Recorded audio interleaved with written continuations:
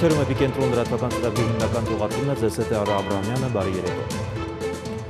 Մեր իրականության մեջ երկար տարիներ գերիշխած հատվածականությունը պետք է փոխարինվի համահայկականությամբ, սա նշանակում է, որ մենք պետք է հրաժարվենք ղարաբաղցիների, իջևանցիների, գյումրեցիների, սփյուռքահայերի բաժանելուց։ Այսօր երեկոյան Ստեփանակերտի վերածննդի հրապարակում հայտարարել է Հայաստանի Հանրապետության վարչապետ Նիկոլ Փաշինյանը։ Ավելի քան 1 ժամ տևած ծավալուն ելույթի ընթացքում Հայաստանի ղեկավարը ներկայացրել է կառավարության ռազմավարական նպատակների աշխատանքային տարբերակը, որով սահմանվում է հետևյալը. մինչև 2050 թվականը Հայաստանի բնակչությունը հասցնել առնվազն 5 միլիոն մարդու, ստեղծել 1.5 միլիոն աշխատատեղ, լուծել 2.5 միլիոն մարդու զբաղվածության հարցը եւ վերացնել աղքատությունը։ Փաշինյանը թվարկել է նաեւ համահայկական օրակարգի իրականացման համար անհրաժեշտ 6 կոնսենսուսները։ 6-րդ կոնսենսուսը, որը ըստ Հայաստանի վարչապետի կարևորագույնն է, վերաբերում է Արցախի հակամարտության կարգավորմանը։ Բանակցային գործընթացի նպատակը պետք է լինի Արցախի ժողովրդի ինքնորոշման եւ անվտանգության համար մղված արցախյան ազատամարտի արդյունքների պաշտպանությունը։ Բանակցությունների արդյունքում Հայաստանի ու Արցախի կառավարությունների համար ընդունելի համարված որևէ լուծում կարող է ընդունելի դիտվել միայն Հայաստանում եւ Արցախում ժողովրդական հավանության դեպքում, հայտարարել է վարչապետ Փաշինյանը։ Նրանից առաջ ելույթով է հանդես եկել Արցախի նախագահ Բակո Սահակյանը։ Նա հայտարարել է, որ Ստեփանակերտում համահայկական 7-րդ խաղերն անցկացվելու են ամենաբարձր մակարդակով։ Մեր սարերը Կային հավաքը տեղի է ունենում պատմական իրադարձության նախաշեմին։ Վաղը Արցախի Հանրապետության մայրաքաղաք Ստեփանակերտում Ստեփան Շահումյանի անվան մարզադաշտում հանդիսավոր պայմաններում կազմարարվի 7-րդ համահայկական ամառային խաղերի բացման մասին։ Այսօր ժողովուրդ ջան, պատեհ եմ համարում համազգային քննարկման ներկայացնել այդ ռազմավարական նպատակադրումների աշխատանքային տարբերակը, խնդիրներ, որոնք Հայաստանի Հանրապետությունը պետք է կարողանա լուծել մինչև 2050 թվականը։ Ըստ այդմ, մինչև 2050 թվականը պետք է կարողանանք լուծել հետևյալ խնդիրները. Հայաստանի բնակչությունը հասցնել առնվազն 5 միլիոն մարդու,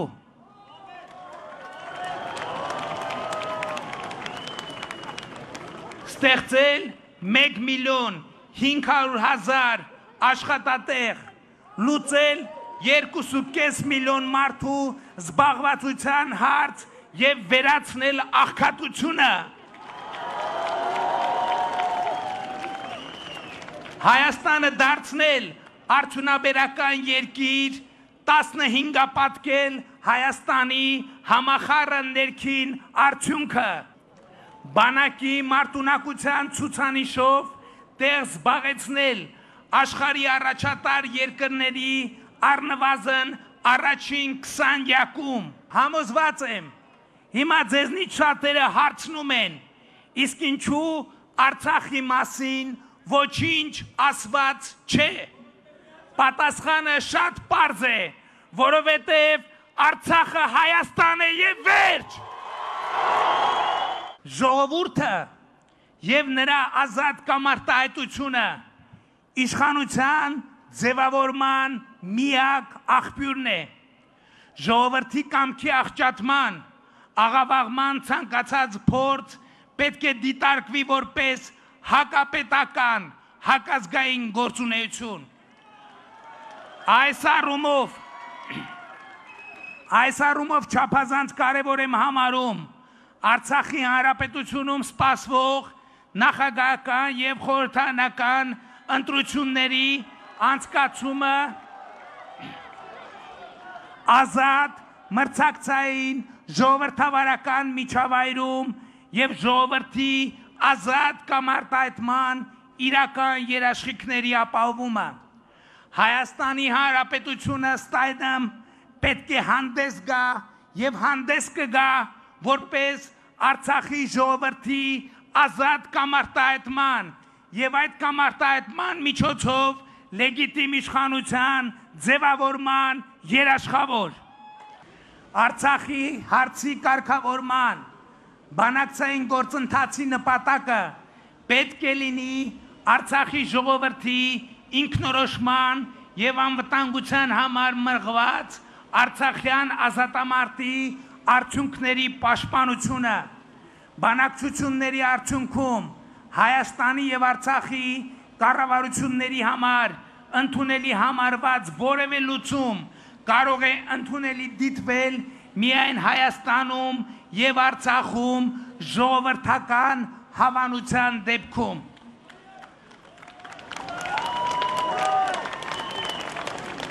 Սիրելի ժողովուրդ, հատկապես այս սկզբունքը կարևոր եմ համարում ընդգծել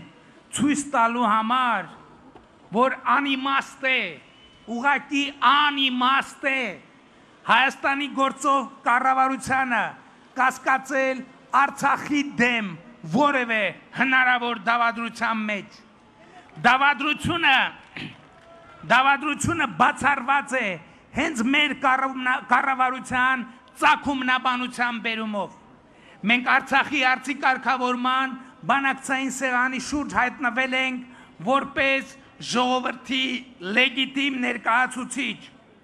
եւ հետեւաբար այդ բանակցային սեղանի շուրջ կարող ենք պաշտպանել միայն ժողովրդի ցանկություններն ու իղձերը, հենվել միայն ժողովրդի ցանկությունների եւ իղձերի վրա, դառնալ ժողովրդի ցանկությունների եւ իղձերի արտահայտողը։ Մինչև 2022 թվականը Հայաստանում կստեղծվեն շուրջ 800 բարձր վարձատրվող աշխատատեղեր մինչինում $1000 աշխատավարձով, Facebook-յան գրառմամբ հայտնել է վարչապետը։ Նա ավելացրել է, որ հարկային արտոնություն ստանալու համար կառավարությանը դիմել են շուրջ 130 բարձր տեխնոլոգիական նորաստեղծ ընկերություններ։ Ընկերությունների շուրջ 20%-ը հիմնադրվել են հայրենադարձների կողմից, որոնք վերադարձել են ապրելու եւ աշխատելու Միացյալ Նահանգներից, Հոլանդիայից, Ռուսաստանից, Շվեյցարիայից, Ֆրանսիայից, Ֆինլանդիայից, Ավստրիայից, Վրաստանից եւ Մալթայից։ Կառավարության Facebook-ի էջն էլ հայտնում է, որ 2015-ից վեր առաջին անգամ արձանագրվել է արտաքին պետական պարտքի նվազման միտում։ 2019-ի հունիսի դրությամբ վերջին 15 ամիսների ընթացքում Հայաստանի արտաքին պետական պարտքը նվազել է $120 միլիոն կամ 2.1%-ով։ Երևանի ավականուն դիմադիր անդամները աղբանության ու սանիտեկի պարտականությունները չկատարելու մասին քաղաքապետի հարցազրույցը լսելուց հետո վստահ են, որ քաղաքային իշխանությունը իսկապես այլ ելք չուներ, քան իր միջոցներով աղբանություն անելը։ Բայց նաև վստահ են, դա հարցի երկարաժամկետ լուծում չէ։ Առաջարկում են լուծարել սանիտեկի հետ պայմանագիրը, որպեսզի նաև քաղաքի մաքրությունը բյուջեի վրա թանկ չնստի։ Սանիթեքի ասուլիսից ու Մարությանի հարցազրույցից հետո մի բան ակնհայտ է քաղաքի աղբահանության միակ պատասխանատու օպերատորը չի կատարել պայմանագրով սահմանված պարտականությունները։ Հետևաբար քաղաքի մաքրությունը կապահովի կոմունալ հիմնարկը։ Հավաքանու ընդդիմադիր անդամները կարծում են, որ սա հարցի երկարաժամկետ լուծում չէ, տեղային ազդեցություն ունի։ Քաղաքային իշխանությունները պետք է մտածեն երկարաժամկետ եւ համակարգային լուծումների մասին։ Ավականու Բարգավաճ Հայաստան խմբակցության անդամ Մարկոս Հարությունյանը քաղաքապետին հավատում է, բայց մի մեծ անհանգստություն ունի։ Ասում է 3 դավթաշնում աղբամանների փոխարինման գործընթացին ներկա է եղել։ Տեսել է, որ սանիթեքի աղբամանները վերցնելիս այդ ընկերության ներկայացուցիչները վրդովել են, որ քաղաքապետարանը դրանք տեղաշարժելու իրավունք չունի։ Մտահոգող հարցը տրվել է իմ կողմից վարչության պետին կոմունալ Խաչիկյանին, ասեցի, ինչպես եք հաշվարկում, տարեկան 5 միլիարդ 200 միլիոն դրամ Երևանի քաղաքապետարանը գումար է փոխանցում սանիտեկ ընկերությանը աղբանությունը կատարելու համար։ Ասեցի, ինչպես եք դուք հաշվարկները ձեր կատարում, թե ինչ ծավալով եք դուք արել այդ աղբանությունը եւ ինչպես են գումարները պահվում, այդպես էլ սպառիչ պատասխան չլսեցի։ Քաղաքապետարանն ամսական 5.2 միլիարդ է փոխանցում սանիթեքին Երևանի աղբահանության համար։ Հարց է առաջանում այն դեպքում, երբ քաղաքապետարանը չի լուծարել այս ընկերության հետ պայմանագիրը եւ կատարում է նրա փոխարեն այդ ֆունկցիան, ինչպես է լուծվելու լրացուցիչ ֆինանսական բեռի հարցը։ Եկեք ճիշտ ֆիքսենք, էլի մենք շատ կողմ ենք, որ քաղաքը մաքրվում է, բայց մենք կողմ չենք, որ այսօրվա մեր մաքրված քաղաքը հետագայում մեր վրա շատ մեծ գումարներ է նստելու։ Մարկոս Հարությունյանը կարծում է, որ քաղաքապետարանի ջանքերով կատարված մաքրությունը սանիթեքը հետագայում վերագրելու է իրեն։ Երեք ինքը դրան շատ դեմ էր, ասում էր, ով է ձեզ թույլ տվել իմ աղբամանները տեղաշարժել առանց իմ կարծիքը հաշվի առնելու։ Ով է սանիտեկ կազմակերպության ընդհանուր առմամբ թույլ տվել այս վիճակին հասցնել մեր քաղաքը։ Պարոն Հարությունյան, եկեք մի հատ հասկանանք հետևյալը։ Նախ սանիտեկ կազմակերպությունը տեղյակ է եղել տվյալ գործընթացի վերաբերյալ եւ սանիտեկ կազմակերպության կողմից մենք տեղյակ չէինք, որ դուք որոշել եք փոխել, դա ըստ իս հերթական այդ այն ժամանակավրեպ հայտարարություններից մեկն է։ Ընդդիմադիրները համոզված են, որ այս իրավիճակից օգտվելով ճիշտ ժամանակն է լուծարել Սանիթեքի հետ պայմանագիրը։ Այլապես նման աշխատանքային հարաբերություններում Երևանի մաքրությունը երկարաժամկետ լուծում չի ունենա։ Աիդա Կարապետյան, Աշոտ Խաչատրյան, Էպիկենտրոն։ Այժմ մի քանի լուր օրվա իրավական անցուդարձից մարտի 1-ի գործի շրջանակում սպանության մեղադրանքով կալանավորված ոստիկանության ներքին զորքերի շտաբի նախկին պետ Գեղամ Պետրոսյանը ազատ է արձակվել։ Նրա նկատմամբ խափանման միջոց է ընտրվել ստորագրություն չհեռանալու մասին։ Գեղամ Պետրոսյանին մեղադրանք է ներկայացված հրազենի գործադրմամբ Զաքար Հովհաննիսյանին դիտավորությամբ կյանքից զրկելու համար։ Պետրոսյանը մեղադրանքը չի ընդունում։ Վերաքննիչ դատարանն էլ այսօր բավարարել է Ռոբերտ Քոչարյանին ազատ արձակած Դավիթ Գրիգորյանի գործով բողոքը եւ բեկանել խոզարկությունը թույլատրելու մասին դատարանի որոշումը։ Facebook-ում գրել է դատավորի փաստաբան Գեորգի Մելիքյանը, ինչ վերաբերում է հետագա գործողություններին, Մելիքյանը լրատվամիջոցներին ասել է, որ ամեն բան վերջնական կորոշեն, երբ ստանան վերաքննիչ դատարանի որոշումը։ Քննչական կոմիտեն տվյալները հրապարակել կոռուպցիոն բնույթի հանցագործությունների դեպքերի առթիվ 2019 թվականի առաջին կիսամյակի ընթացքում քննված քրեական գործերի վերաբերյալ։ Դրանք 1016-ն են։ Մեղադրանքի առաջադրվել 474 անձի, 24 մեղադրյալի պաշտոնավարումը դադարեցվել է։ Իրականացված մինչդատական վարույթի ընթացքում պարզվել է, որ ավարտված գործերով հանցագործությամբ պատճառված ընդհանուր գույքային վնասը կազմել է ավելի քան 2.9 միլիարդ դրամ, որից ավելի քան 1 միլիարդը պատճառվել է պետությանը, մնացածը իրավաբանական եւ ֆիզիկական անձանց։ Վերականգնվել է մոտ 558 միլիոն դրամ։ Քրեակատարողական ծառայության աշխատակիցները ԱԾ-ից ստացված օպերատիվ տվյալների իրացնելով օգոստոսի 4-ին ժամը 9-ի սահմաններում կանխել են Արմավիր քրեակատարողական հիմնարկի բժշկական սպասարկման բաժնի բուժակ ՎԱ-ի կողմից խոշոր չափի թմրամիջոցի, հոգեմետ նյութեր պարունակող դեղահապերի եւ արգելված այլ իրերի ներթափանցման փորձը քրեակատարողական հիմնարկ։ Բուժակի կանած մեքենայի զննությամբ հայտնաբերվել են դատապարտյալներին փոխանցելու համար նախատպես արգելված մի շարք իրեր, այդ թվում մարիխուանա տեսակի թմրամիջոցին նմանվող 40 գրամ դեղնականաչավուն չոր բուսական զանգվածով 2 փաթեթ, հոգեմետ 50 դեղահապ, բջջային հեռախոսներ, ալկոհոլ։ Նախապատրաստված նյութերը փոխանցվել են նախաքննական մարմին, հարուցվել է քրեական գործ, բուժակն էլ կալանավորվել է։ Գլխավոր դատախազությունը պարզել է, որ ապօրինություններով պետական սեփականություն հանդիսացող Բերթավանի պոմպակայանը դարձվել է մասնավոր սեփականություն։ 1999 թվականին կառուցված Բերթավանի խմելու ջրի պոմպակայանը միացվել է Նոյեմբերյան քաղաքի եւ Բերթավան գյուղի գոյություն ունեցող ջրմուղներին 29 միլիոն 649 հազար դրամ մնացորդային արժեքով եւ հաշվառվել հայ ջրմուղ կոյուղի ընկերության հաշվեկշռում։ Սակայն հետագայում իրականացված մի քանի գործողությունների արդյունքում պետական բյուջեի միջոցներով կառուցված Նոյեմբերյան քաղաքի եւ Բերթավան գյուղի խմելու ջրի մատակարարումն ապահովող պոմպակայանը դրա շինություններով եւ գույքով հանդերձ ՍՊ-ի սեփականության իրավունքի գրանցման 2009 թվականի վկայականում նշվել է որպես ինքնակամ շինություն։ Հարուցվել է քրեական գործ, որի նախաքննությունը հանձնարարվել է քննչական կոմիտեին։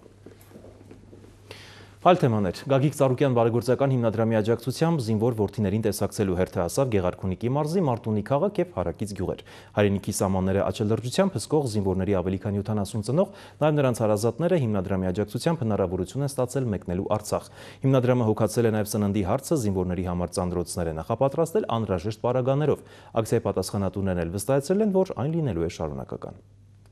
Հայկազով ու Մարտունի, Ասկերան ու Խոջալու, ինչպես նաև Եղնիկներ ու Մարտակերտ։ Այս անգամ Գագիկ Ծառուկյան բարեգործական հիմնադրամի աջակցությամբ Արցախի զորամասեր հասնելու եւ զինվոր որդիներին տեսակցելու հերթը Գեղարքունիքի Մարտունի քաղաքինն ու Հարակից գյուղերինն էր։ Այս տարածաշրջանից ժամեր անց հայրենիքի պաշտպաններին կտեսակցի ավելի քան 70 ծնող, քույր ու եղբայր, մորաքույր ու հորեղբայր։ Պարոն Ծառուկյանը, ինչպես բոլորս գիտենք, միշտ կանգնած է ժողովրդի կողքին։ Պարոն Ծառուկյանին ուղղված ցանկացած խելամիտ դիմում ստանում է համապատասխան ընթացք։ Վառապացույցը տեսնում ենք մենք նաև այսօր։ Մարտունու տարածաշրջանից ունենք հարյուրավոր դիմումներ ուղղված պարոն Ծառուկյանին, օգնելու, աջակցելու, այցելելու Արցախում իրենց զինվոր զավակներին։ Մարտունի քաղաքի Բարգավաճ Հայաստան կուսակցության գրասենյակի բակում հավաքվածները չեն թաքցնում ոչ հուզմունքը, ոչ ուրախությունը։ Կազմակերպիչներից շատ շնորհակալություն ենք հայտնում, այսպիսի բան չեմ տեսել, տղա ունեցել եմ ծառայել, այսպիսի բան չեմ տեսել, հիմա ես իմ թորնա ծառայում։ Թորնիկը ծառայում է Ղարաբաղի Մարտուն երրորդում, նա ծառայում է կամերաների վրա։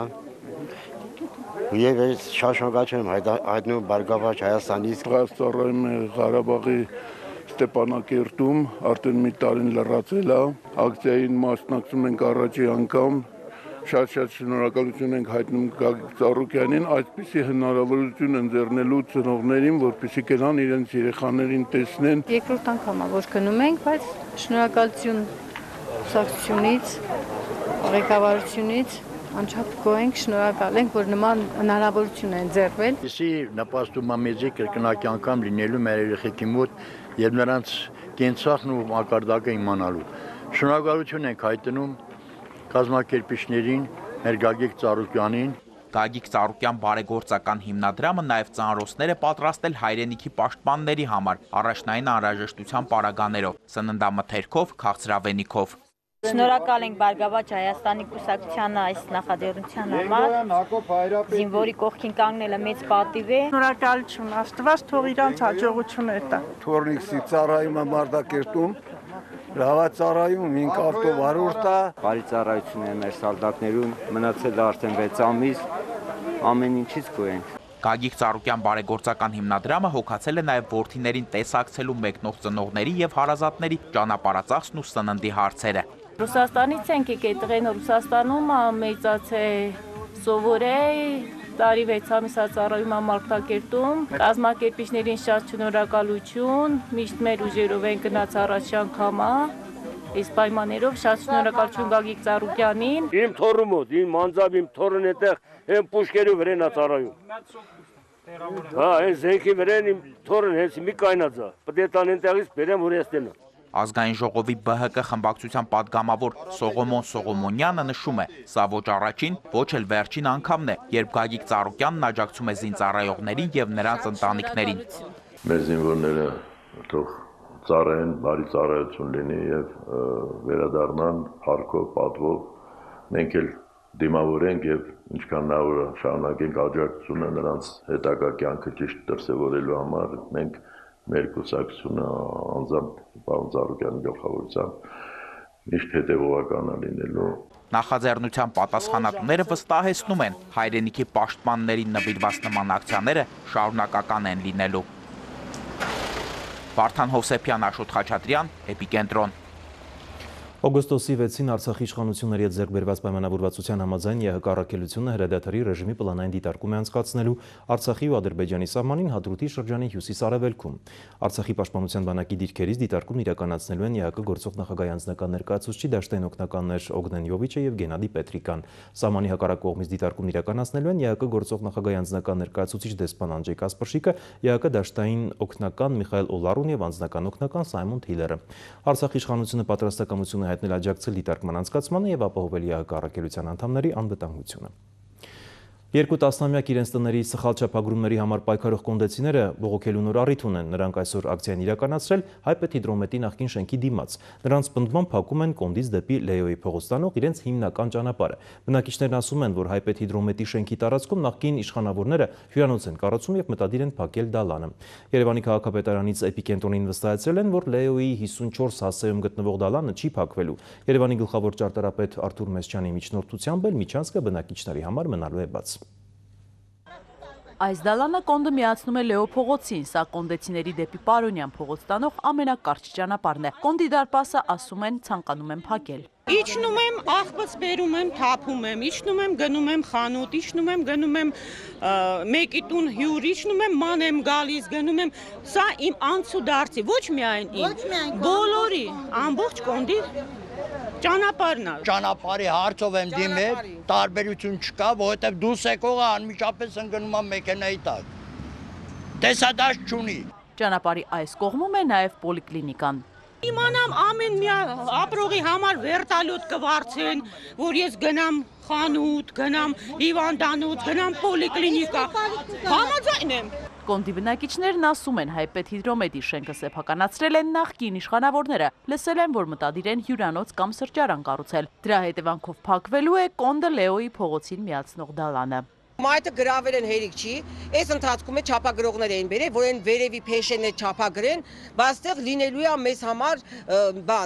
բացօթյա սրճարան։ Ուրեմն ամբողջ թաղամասը ոտի ճամփեն էսա, մեքենայի ճանապարհը դվինի մոտ։ Այնտեղ մի արվի ճամփա են թողը, չեն թողում գնանք, ոնց որ զալոժնիկ ենք էլի մենք իրանց համար։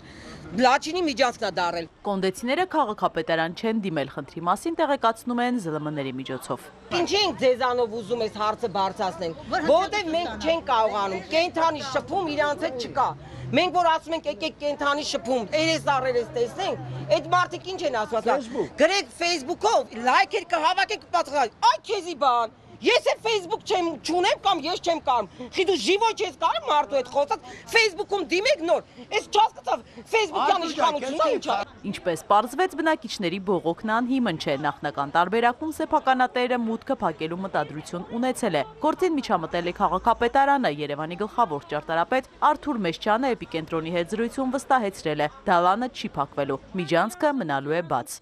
Իզաբելլա Հովհաննիսյան, Մհեր Կիրակոսյան, Էպիկենտրոն։ Ալավերդիում թեղուտի վերաբացում նախաձեռնություն այսօր երթ է իրականացրել հանուն աշխատատեղերի պահպանման, նրանց են միացել նաև Ալավերդու պղնձաձուլարանի նախկին աշխատակիցները։ Ակցիայի մասնակիցները հայտարարում են, որ Վալեքս ընկերությունը փորձում է ամեն գնով խաթարել թեղուտի հանքավայրի շահագործումը։ Բանն այն է, որ թեղուտի հանքավայրը պատկանում էր Վալեքս ընկերությունների խմբին, որը վերջին շրջանում ֆինանսական խնդիրներ ունենալու պատճառով կորցրեց հանքավայրը։ Այժմ նոր սեփականատեր կա եւ կառավարությունը հուլիսի 8-ին թույլատրել էր թեղուտի վերագործարկումը։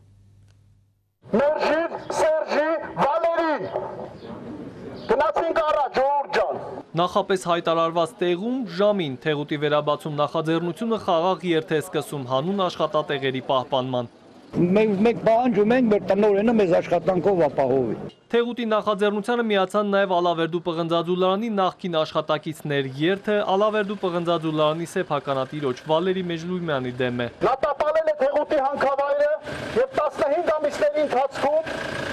իր սպասավորների միջոցով արհեստական խոչընդոտներ է ստեղծել հանքավայրի վերաբացման գործընթացում։ Ակցիայի մասնակիցները հայտարարում են, որ Վալեքս ընկերությունը փորձում է ամեն գնով խաթարել թեղուտի հանքավայրի շահագործումը։ Պնդում են այդ ընկերությունն ու նրա սեփականատերը բացի վնասից ուրիշ բան չեն արել Ալավերդիում։ 100 տարի է գործարանն աշխատել է, 300 տարի։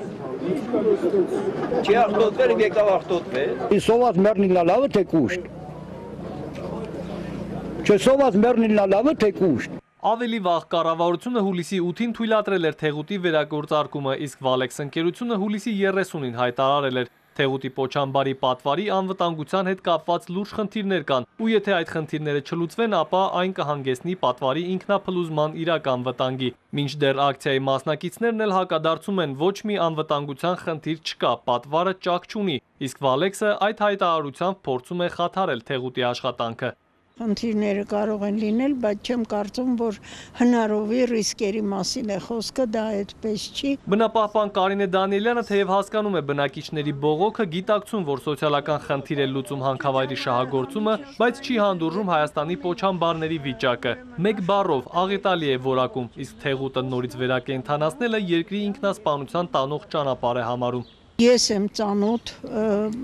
փորձագետների կարծիքի, այո, պոչամբարը ռիսկային է։ Պոչամբարը ռիսկային է, գրեթե լցված է արդեն եւ այստեղ խնդիրներ մեր բոլոր պոչամբարները լուրջ խնդիրներ ունեն եւ առավել եւս հաշվի առնելով, որ սեյսմիկ ակտիվ գոտում են գտնվում, որ հիմա մոլորակը ապակայունացված է եւ չգիտես որտեղից կարող է սելավը գալ, որ լրիվ հնարավոր է, որ այդ պոչամբարի թունավոր նյութերը ի վերջո շրջակա միջավայրում հայտնվեն։ Ալավերդու պղնձաձուլարանի տնօրենի հետ զրուցել չհաջողվեց, Լուսինե Մեջլումյանը խոստացավ հայտարարությամբ հանդես կգան։ Ալավերդիում ակցիան ավարտվեց ավտոերթով ու զգուշացումով, որ հաջորդ անգամ խաղաղ երթը կարող է ոչ այնքան խաղաղ լինել։ Հայկ Նավասարդյան, Մհեր Կիրակոսյան, Էպիկենտրոն։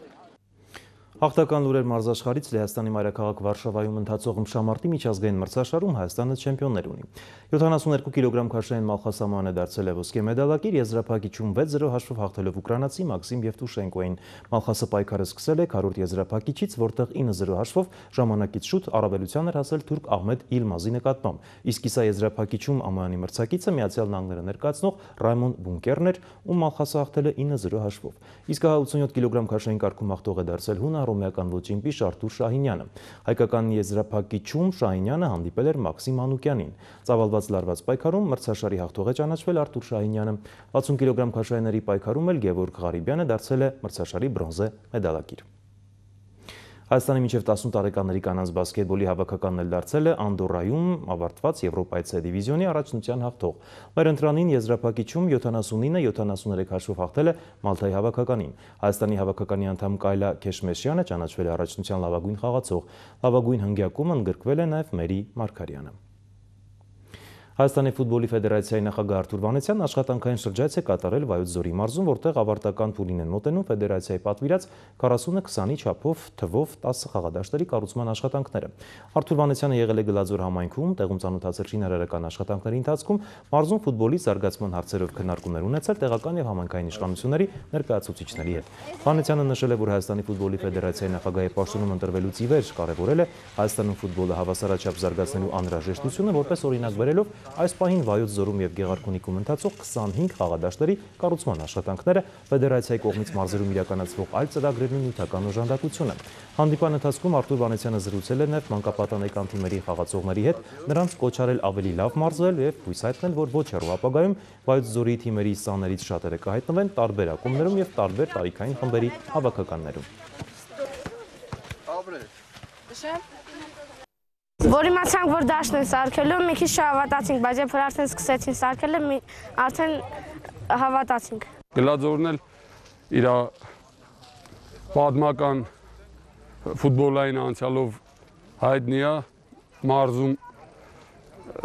շատ առաջնությունների առաջնակարգ տեղեր ենք զբաղեցրել ու այդ ավանդույթները հուսով եմ, որ իդեմս մեր պատանիների, երիտասարդների կշարունակվի։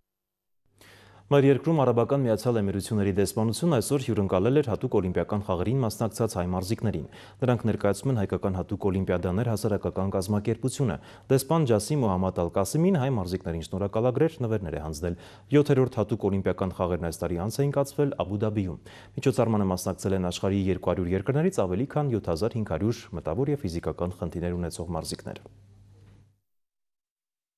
Աբու Դաբին 2019-ին հռչակվել էր մարդասիրության եւ հանդուրժողականության մայրաքաղաք։ Արաբական Միացյալ Էմիրություններում գարնան անցկացվեցին 7-րդ հատուկ օլիմպիական խաղերը, որոնց մասնակցում էին հաշմանդամություն ունեցող մարզիկներ աշխարհի տարբեր ծայրերից։ 200 երկրներից ավելի քան 7500 մտավոր եւ ֆիզիկական խնդիրներ ունեցող մարզիկներ հանդիպել էին Զայեդի սպորտային քաղաքում։ Միջոցառման իրենց մասնակցությունն էին բերել եւ մեդալներով վերադարձել նաեւ հայ մարզիկները։ Նրանց այսօր հյուրընկալել էր Հայաստանում Արաբական Միացյալ Էմիրությունների դեսպան Ջասիմ Մոհամմադ Ալ-Կասիմին։ Շնորհակալություն հայտնել մասնակցության համար։ Մարզիկներին շնորհավորել է նաև աշխատանքի եւ սոցիալական հարցերի նախարար Զարուհի Բաթոյանը։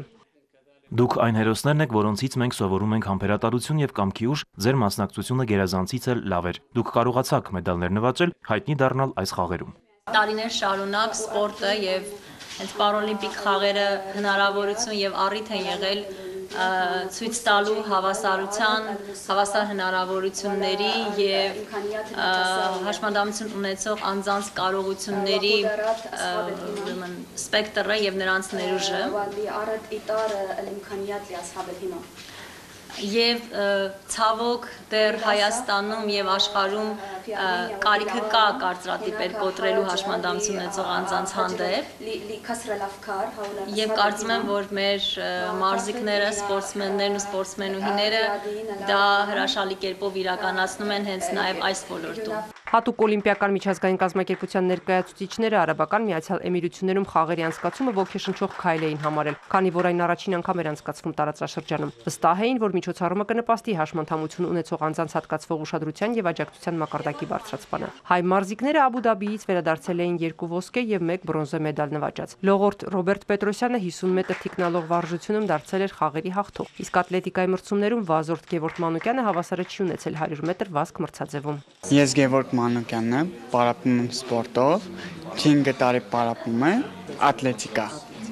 Ինչ հաջողություններ ես գրանցել։ Լիքը, առաջին ու երրորդ տեղ, մեդալ։ Ներկաները փաստեցին, որ նման միջոցառումները հնարավորություն են ընձեռում աջակցել եւ խրախուսել հաշմանդամություն ունեցող անձանց հաղթահարելու դժվարություններն ու մարտահրավերները լիարժեք ինտեգրվելու հասարակության մեջ։ Հասմիկ Օհանյան, Կարեն Սարգսյան, Էպիկենտրոն։ Համահայկական հայագիտականի 9-րդ օլիմպիադան մեկ հարկիտակ է համախմբել 6 երկրից ավելի քան 55 երեխայի։ Օլիմպիադայի մեկնարկու բացման արարողությունը տեղի ունեցել Առնո Բաբաջանյանի անվան համերգասրահում։ Օլիմպիադան անցկացվում է 14-ից 18 տարեկան հայկական կրթօջախների սաների համար։ Մրցույթներն անցկացվելու են հայոց լեզու, գրականություն եւ հայոց պատմություն առարկաներից։ Արդյունքներն էլ կամփոփվեն օգոստոսի 11-ին։ Սա 9-րդ համահայկական հայագիտական օլիմպիադան է, որը հիմնականում նպատակ ունի ամբողջ աշխարհում հավաքել այն երեխաներին, ովքեր որ հայագիտությամբ են հետաքրքրված եւ հայագիտական ուղղվածություններով մրցույթներ են արվում, բայց սա դիտարկել որպես դասական օլիմպիական ձև կամ դասական օլիմպիադա ճիշտ չի լինի, որովհետև ստեղ նաև հայրենագնացության, հայրենիքը ճանաչելու եւ փորձում ենք շաղախ լինի Սփյուռքում բնակվող եւ Հայաստանում բնակվող երեխաների հետ։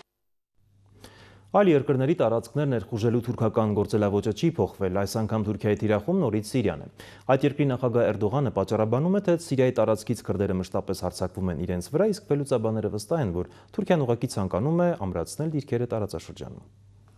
Cumhurbaşkanımız, Başkomutanımız Recep Tayyip Erdoğan geliyor. Թուրքիայում իրավիճակ չի փոխվել։ Էրդողանին նորից դիմավորում են սուլթանի նման, երգով, պարով ու բանաստեղծություններով։